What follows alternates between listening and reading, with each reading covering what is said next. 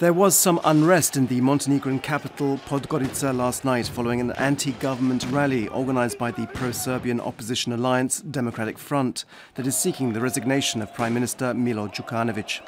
The police say under 5,000 people took part, while some media are saying there were 3 times that number. The protesters threw flares at the police, who responded with tear gas. Since mid-September, more than 241,000 refugees and economic migrants have entered Croatia, almost all of them moving on to Austria and Germany. Yesterday, a record-breaking 11,500 entered the country. There is an almost constant flow of buses arriving at Croatia's eastern border with Serbia. From there, refugees are taken to the Opatovac reception centre, where they are registered and then transported on to the Slovenian border. There continues to be a big migrant build-up on the Slovenian border. On Saturday, more than 7,000 refugees entered Slovenia, and there isn't sufficient space in Slovenia's reception centres. People are having to wait a long time before being able to continue their onward journey. Representatives of 10 European states are meeting in Brussels today with the aim of agreeing on European Commission President Jean-Claude Juncker's 16-point plan. The plan's goal is to offer support to countries on the so-called Balkan migration route, and one of the proposals is that countries no longer transport refugees to neighbouring countries without consulting them in advance. Croatia's Prime Minister Zoran Milanovic has said that Croatia will not agree to any obligations arising from the Brussels meeting, emphasising that the problem has to be solved at its source, meaning in Greece and Turkey. He expressed doubts about a plan put together by well-paid bureaucrats in Brussels, especially as it assumed that refugees would stay where they were told to, which Milanovic said was completely unrealistic.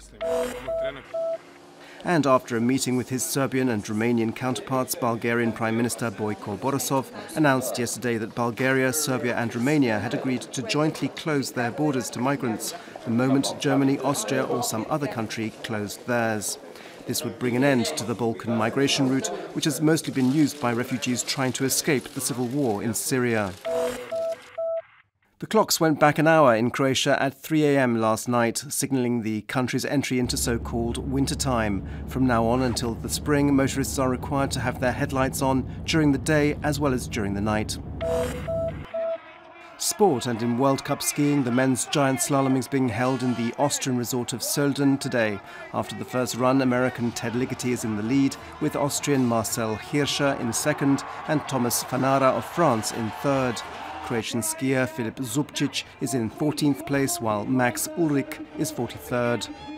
In tennis, Croatia's Marin Cilic this afternoon will attempt to retain his title at the ATP tournament in Moscow. The final against Spaniard Roberto Batista will be a repeat of last year's. And in football, after 2 years, Split's Hajduk are again top of the Croatian league after defeating Lokomotiva 2-1 at home. They have 29 points after 14 rounds, but have played one more game than Rijeka and Dinamo, who play each other today in Rijeka. Meanwhile, Inter recorded a convincing victory over Istra at home in Zaprešić. The score was 3-0.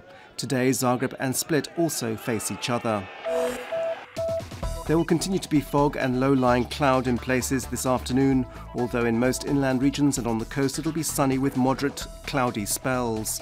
Winds will be mostly weak, while on the coast there'll be a light to moderate northwesterly wind. Highest daily temperatures will be between 17 and 22 degrees Celsius on the coast and in the Dalmatian and Istrian interiors, while in most inland regions it'll be between 14 and 17 degrees. For the next few days, there could be some lingering fog in places inland, although sunny periods are expected on Monday and on Wednesday afternoon. On Wednesday evening, it'll cloud over and there could be a little rain in higher regions. On the coast, it'll be mostly sunny until Wednesday. On Monday morning, there'll be a moderate to strong northeasterly Bura wind, after which winds will be light until Wednesday, when a southeasterly Yugo wind is expected, which will bring with it clouds and a little rain on Wednesday afternoon and evening along the northern coast.